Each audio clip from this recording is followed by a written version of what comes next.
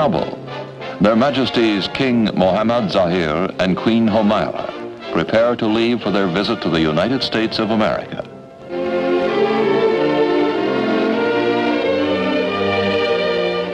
Our mountain kingdom bids His Majesty farewell. He will be our first king to visit the United States.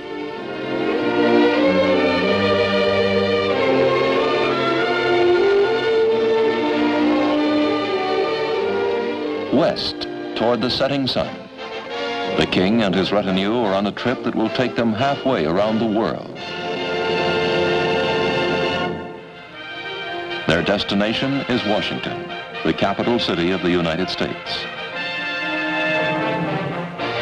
Their Majesties, accompanied by the United States Chief of Protocol, land first in the United States at Langley Field in the state of Virginia. The flowers, the children, and the affection they receive resemble home.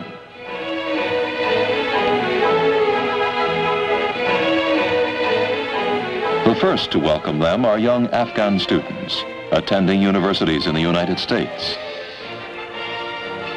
Next day, Their Majesties travel to Washington, the capital of the United States.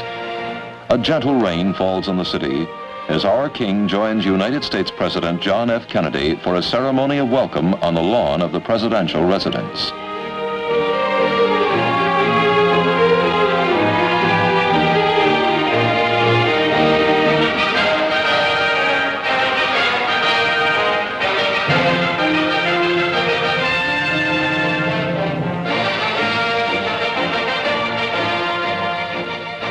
Together, the two leaders review the Honor Guard. It represents all 5 services of the United States: the Army, the Navy, the Air Force, the Marine Corps, and the United States Coast Guard.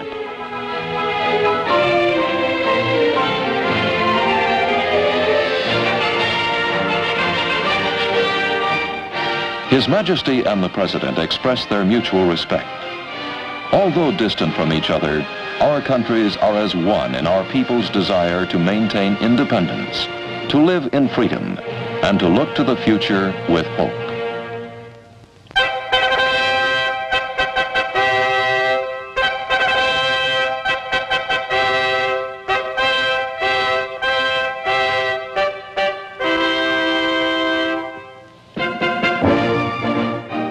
Visits of state call for dinners of state. Because his wife is ill, President Kennedy has asked his sister, Mrs. Eunice Shriver, wife of the director of the United States Peace Corps, to act as official hostess. At our embassy, His Majesty himself entertains. He meets the Chief Justice of the United States and many other leading members of the national government.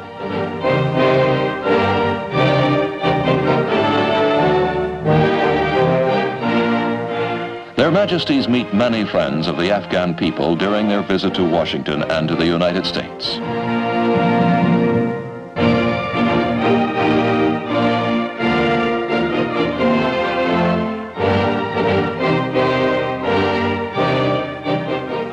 Later, the United States Secretary of State and Mrs. Dean Rusk hold a formal dinner for Their Majesties.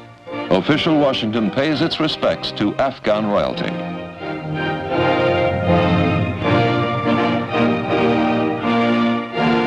The White House in Washington is both residence and office for the United States Chief Executive. The two leaders meet several times to talk about matters of common interest to our two countries. Economic development and social progress are among the most important subjects that they discuss. Washington has many parks and memorials.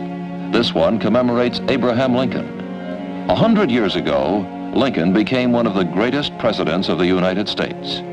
A man of infinite patience and determination, he led his country safely through its greatest crisis, a civil war.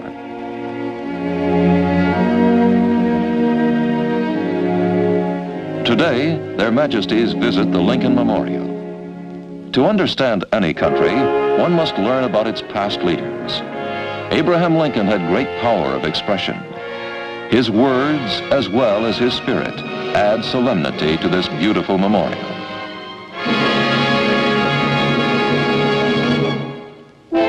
Washington Monument, an obelisk of stone 185 meters high, dominates the city's skyline. It honors George Washington, the first president of this country, for whom the city itself is named. Mount Vernon, his old home, lies a few miles south of the capital, and many thousands of people visit the place where he lived and died, and from which he went forth to become a hero of history.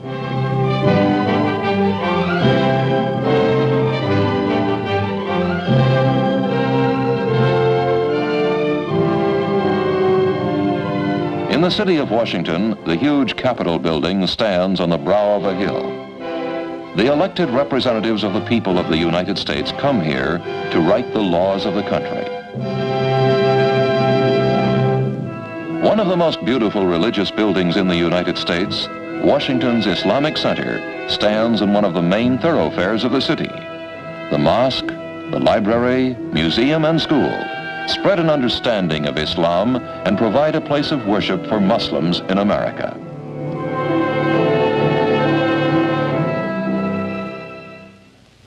Five times daily, this holy place hears the voice of the muezzin. And the 15 Muslim nations that sponsored the Islamic Center made it a magnificent place for worship. They built it of Native American stone, a modern rendition of ancient architecture. And they built it in the capital as a symbol of progress on the principle of al-iman wal-amal.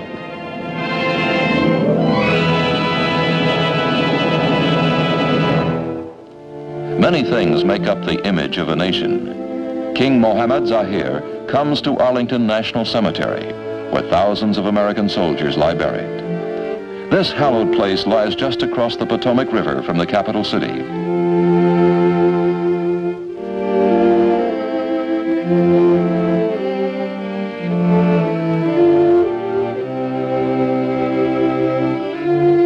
We Afghans know the meaning of bravery and loyalty, of service and devotion to one's country. We understand this respect for fallen heroes, and our beloved sovereign shares the feeling of his subjects. Solemnly, he visits this place of the dead.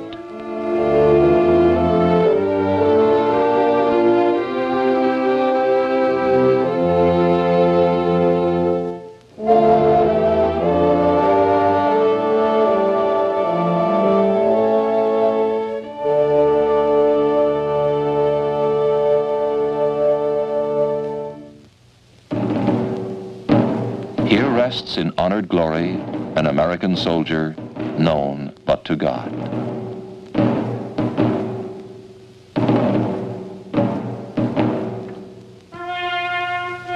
In behalf of all the people of Afghanistan, His Majesty places a wreath of flowers at the tomb of America's unknowns.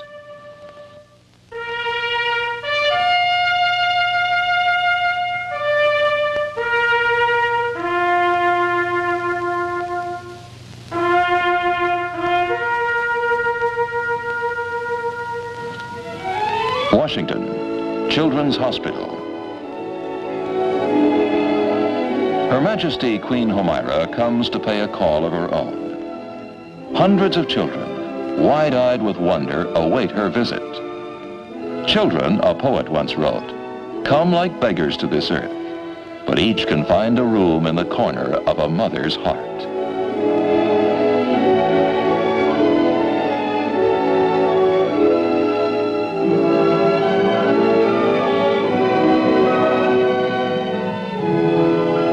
Doctors from Afghanistan's neighbor, Iran, serve on this hospital staff. They are honored to act as Her Majesty's guides.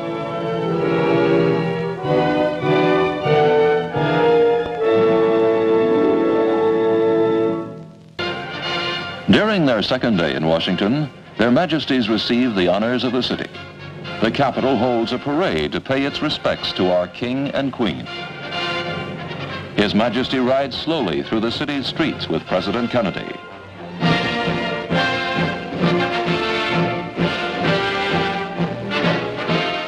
In scarlet tunics, the United States Marine Corps band makes up part of the colorful procession.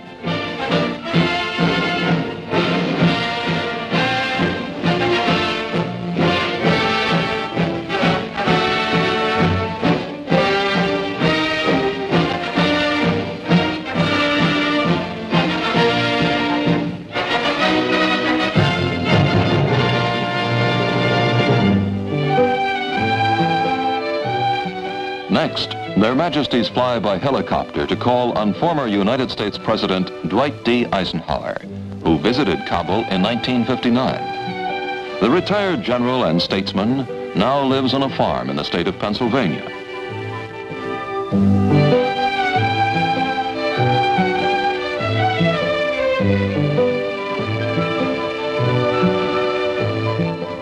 General Eisenhower raises prize cattle.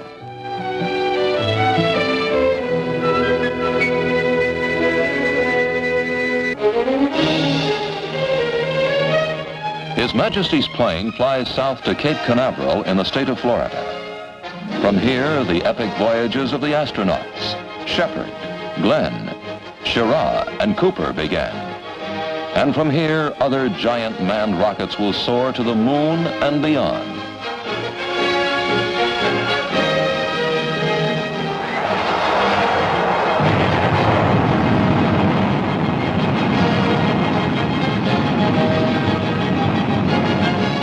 Hundreds of millions of people have watched these rockets take off.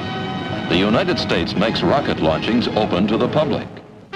In the briefing room of the Launch Operations Center, the dreams and plans for the space age come alive, with all their excitement, challenges, and importance to mankind. United States satellites circle the Earth right now as you hear these words, and they send back to Earth communications and weather reports. The great machines of space demand special metals and fuels, and much knowledge and skill.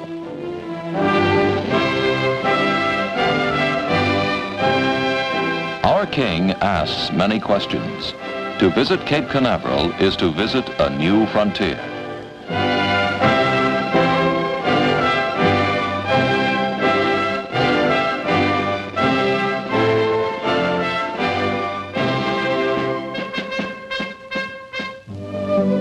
The state of Florida provides something else for His Majesty, for it has some of the finest fishing grounds in the United States.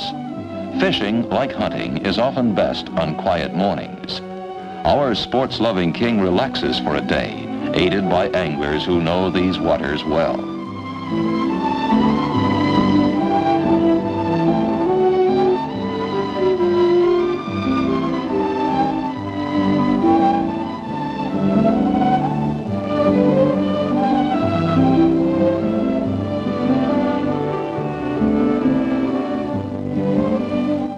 Just a few miles off the Florida coast, the Gulf Stream of the Atlantic Ocean flows north. Its current carries with it more than 500 species of fish. And fishermen come from all over the world to enjoy these interludes of sea and sun and sport.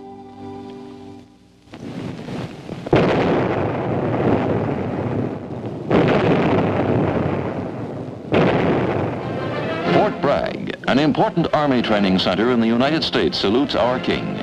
This is the home of the 82nd Airborne Division, which dips its proud colors in tribute to the soldierly sovereign of Afghanistan. This unit calls itself the All-American Division because its officers and men come from every one of the 50 states of the United States of America.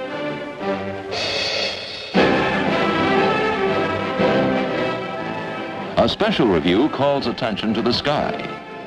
700 soldiers of the 2nd Airborne Battle Group jump together.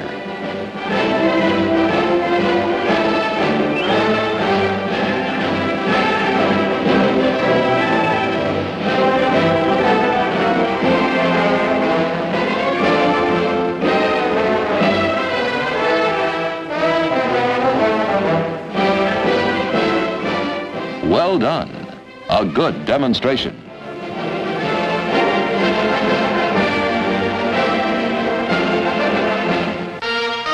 Westward, His Majesty flies across the heartland of America, over its rivers, forests, prairies, and canyons. The mountainous western states resemble the land of Afghanistan. Some of their cities lie almost as high as Kabul.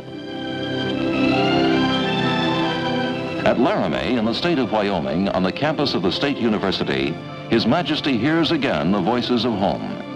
18 young Afghan students attend this university, preparing for future responsibilities in Afghanistan. What a pleasure it is to receive their king.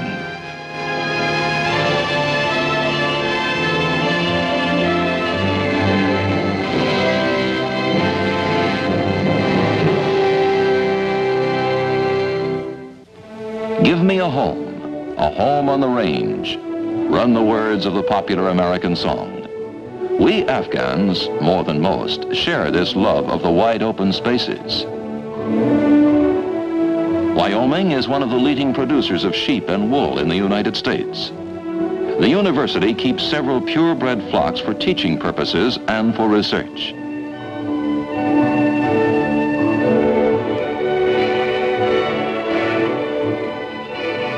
Aware of His Majesty's interest in farming and animals, professors of the Animal Husbandry School tell him about their goals in producing better and better livestock.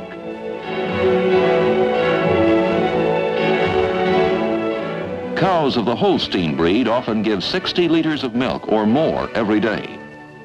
Dairy herd improvement associations all over America have worked miracles in increasing milk production by eliminating poorer cows. His Majesty takes great interest in facts about animal care, new type forages, and breed developments because of their possible value in Afghanistan. Under the sponsorship of our government and that of the United States, a team of experts from the University of Wyoming is now at work in our country, helping us develop our own agricultural resources.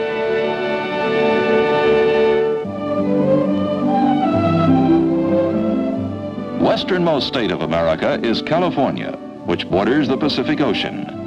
Her Majesty visits California Polytechnic College, where riders on Arabian horses perform a colorful salute to Afghanistan.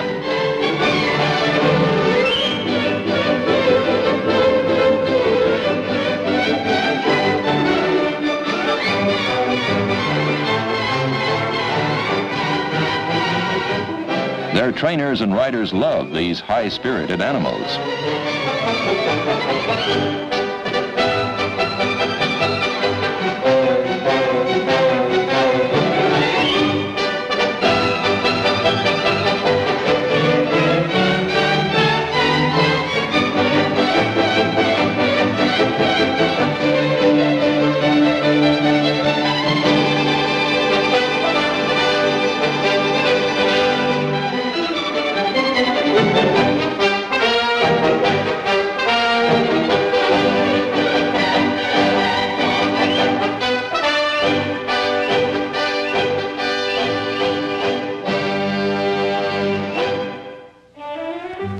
A common sight in the United States is a typical supermarket, where American people do much of their weekly shopping for food. Customers serve themselves from the shelves and wheel their selections in carts to a cashier's checkout counter. Such labor and time-saving innovations in food distribution help reduce the cost of the housewife's food basket. The efficiency of agriculture, of transportation, of marketing, and of refrigeration all contribute to the variety and high quality of the food sold. Fresh fruits and vegetables may be had all year long. Meats are cut, weighed, priced, and prepackaged.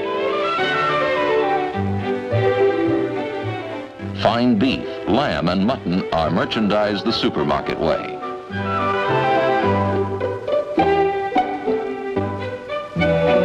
Highways, 10 lanes wide, cross the metropolis of Los Angeles, the biggest city in the state of California and one of the most beautiful.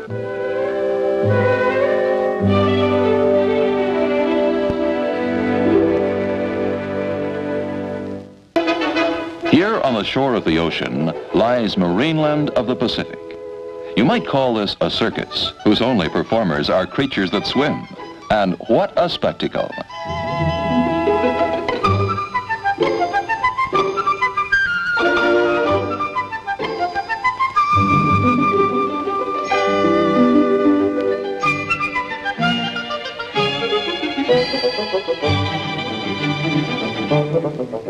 This seal takes a glass of water on a stick and swims across the pool.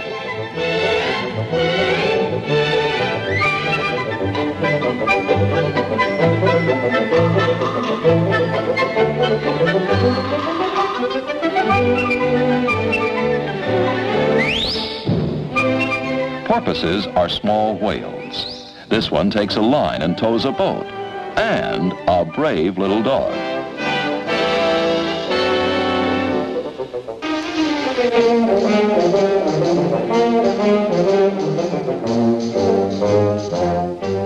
porpoises.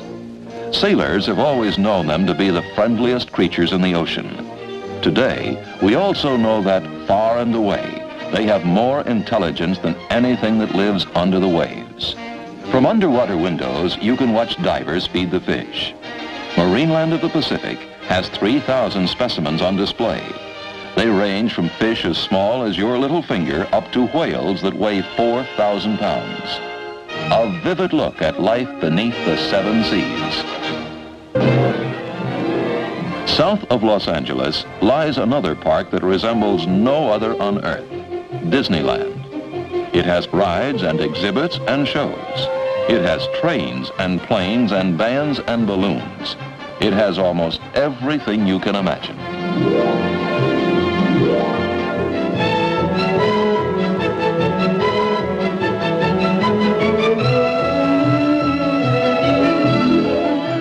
One imagines that this is all for children, but it isn't. For every child that comes to Disneyland, there are 4 adults. And the wisest, most celebrated men and women have been charmed by its attractions and enchantments. A miniature train can make you forget the real world if you let it work its magic. All aboard, the conductors cry at Disneyland.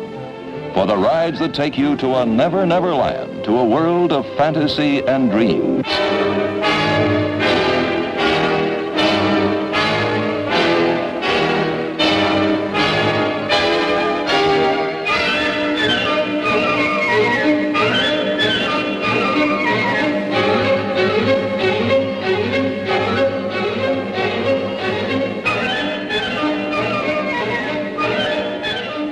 This must be real. But then again, it isn't. It's all make-believe.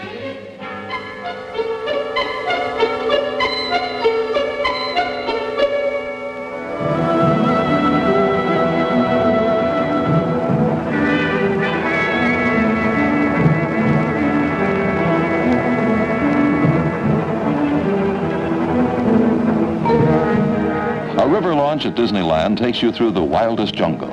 Its realism makes you think that you have come to another world, that you have left the United States.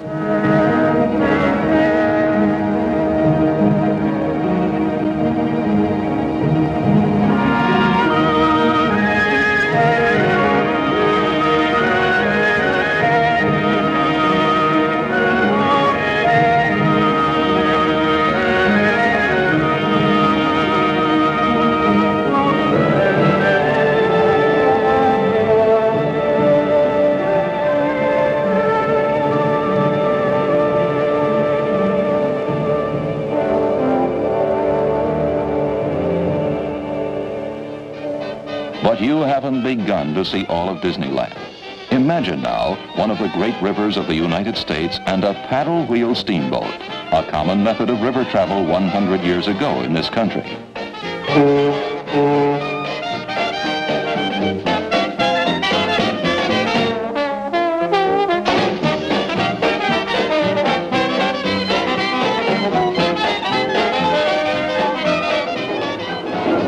An ancient American Indian village comes alive again.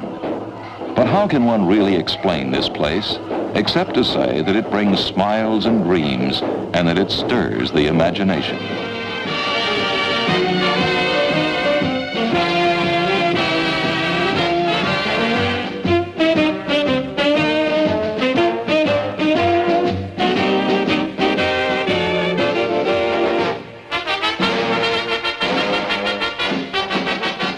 Mickey Mouse is a well-known movie character. At Disneyland, he leads the band.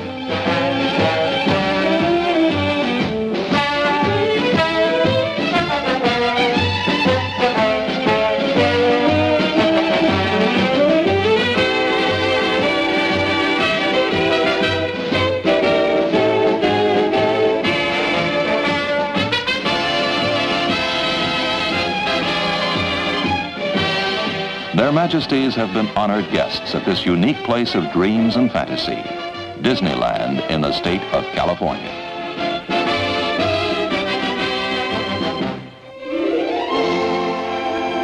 Eastward they will now fly, leaving Los Angeles behind them.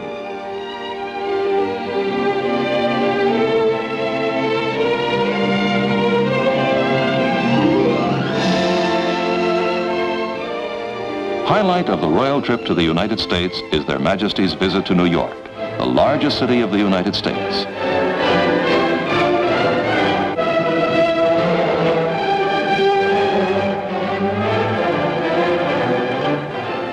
Between its buildings, hundreds of feet high, our beloved king rides up the famous thoroughfare of Broadway.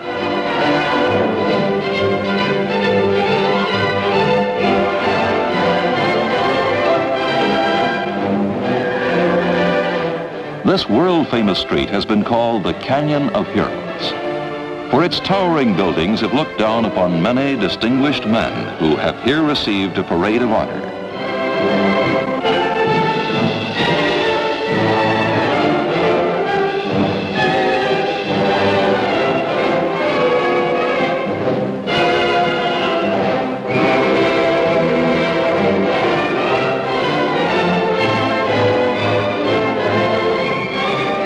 One of the world's newest great cities honors our king and our ancient kingdom.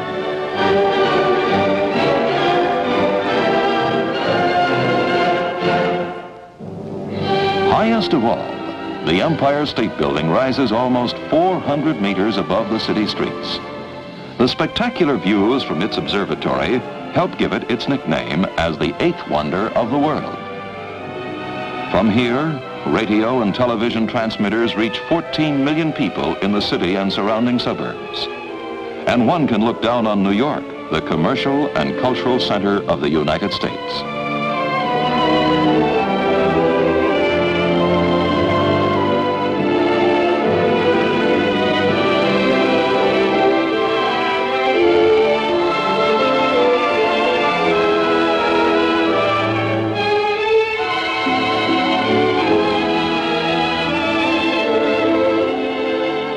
Nearby, the United Nations headquarters stands by New York's East River. Secretary General U Thant and the UN Chief of Protocol take their majesties into the great chamber of the United Nations General Assembly. From its rostrum, statesmen of more than 100 countries have stated their views. Afghanistan has proved over the years to be one of the strongest supporters of the United Nations.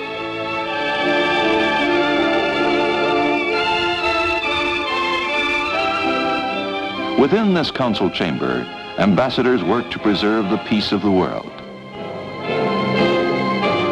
Their Majesty's 12-day visit to the United States of America draws to its end.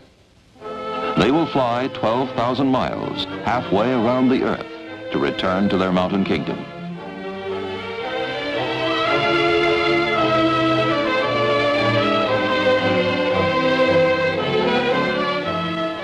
Home awaits. The arrival of the royal plane in Kabul stirs loyal hearts to beating faster.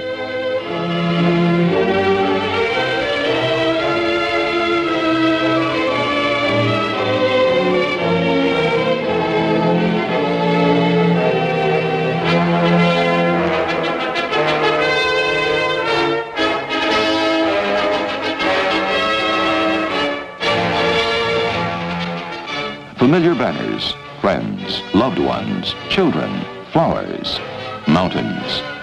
Who can count the myriad cords that tie us to our homeland?